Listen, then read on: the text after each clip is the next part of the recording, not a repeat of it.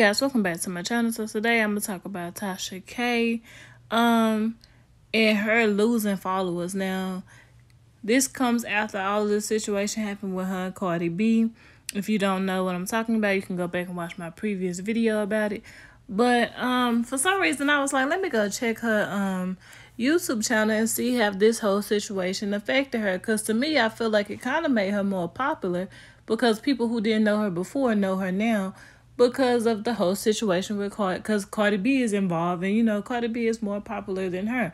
So this story went viral of them being in court. So I felt like she was gaining popularity for good or bad reasons, whatever it is.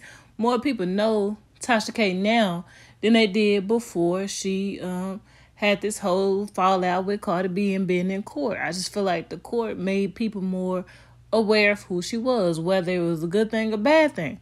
So I was like, let me go check her channel.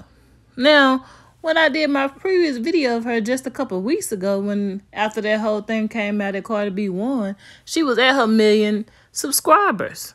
And she had this whole thing about her subscribers. They did a whole congratulations and 1 million subscribers. And I go check now, she's 6,000 under. Now, that's not a huge deal, especially for somebody who got 1 million followers. There's 6,000 that unsubscribed from her channel. Like, it probably wouldn't, like if it was 100,000 people who unsubscribed, that would be completely different from just 6,000 people. But if you also notice, she have deleted some of those videos, and I'm assuming the videos that was deleted is the videos of her talking bad about Cardi B.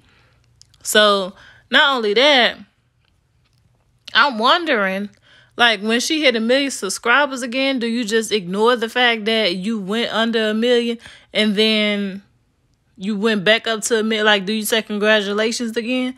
Like, I don't really know how this works, because, I ain't up there with the subscriber count. So I'm just curious to know. Like, do you just ignore it and act like it just never happened? Because I'm like, dang, now she's not even at 1 million subscribers anymore. Is she gonna do a whole Wando gang? We did it up, but once you do it once, you just say forget it and you move on. But I think that's crazy. And I'm assuming that's why some YouTubers, when they hit 1 million, they don't really say nothing. They wait till it gets to like 1.1 million, or like like get a little bit up there, because you don't want to get to 1 million. And you might have people that's being petty that just don't want to see you reach 1 million, and you doing 1 million exactly, and then they unsubscribe so you can go down, so you won't be at 1 million, just because people can be petty like that. But in her situation, I don't think that's the case. I think she just receives a lot of bad backlash from that lawsuit with Cardi B, because a lot of things that came out, it came out that I saw the video where she admitted that the things she said on Cardi B, she knew it was a lie.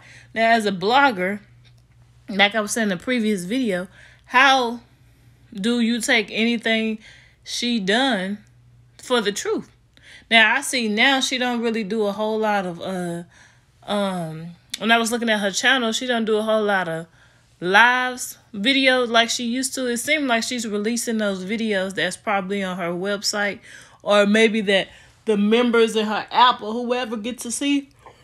I feel like she's releasing those exclusive videos now on her YouTube channel to kind of let the backlash kind of die down. So she's releasing those videos instead of coming on and doing live videos and talking mess like she would normally do. So I can see that, but I don't know. I just found that kind of crazy. Like, now she's under her 1 million subscribers, and on her other YouTube channel, it don't seem to be affected that much. I put it backwards, but it seemed like she only lost about 1,000 subscribers on the other one. So, it don't seem like it's really that. Not 1,000, probably like 100 subscribers or so on her other YouTube channel. So it don't really seem to be affecting that channel that much. But people probably, oh my God, I don't know why I'm yawning, but people probably don't even be on that YouTube channel that much. But I don't know. Y'all let me know what y'all think about this whole situation. Do y'all think the thing with Cardi B hurt her career? Or, it seemed if you look at the subscriber count, you would think it hurt her career. But with all the publicity and all the exposure she gotten from this lawsuit, and I think she's appealing this, so it's probably going to be a big story again. Do you think she's going to have more opportunities come in? Or do you think that, maybe not so much? Because it's kind of, I'm like, I really can't believe that people are unsubscribing from her channel. Because if y'all been watching her for this long and she's been talking the way I have seen her talk in some videos. I remember the first time somebody even told me about her channel and I went over to watch it. I just didn't like the way she speak about the people. Like, it's okay to report news, but I don't think you have to dog and drag somebody in order to do so. Like, it's like, I don't have to, if I don't like something like a Kardashian did, I don't have to get on my platform and be like, that big blank the blank, this old ugly nose, ugly hand having, I don't have to do all of that just to report the news.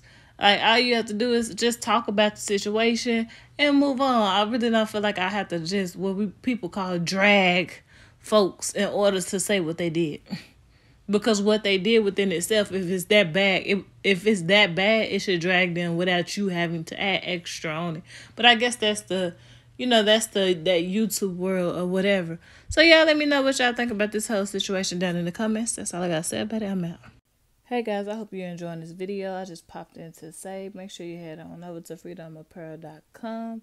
I have t-shirts, Protect Your Energy t-shirts, It's the Melanin t-shirts, and my FreeDome Apparel logo t-shirts and many more. I also have fanny packs, and I also have masks to match the t-shirts.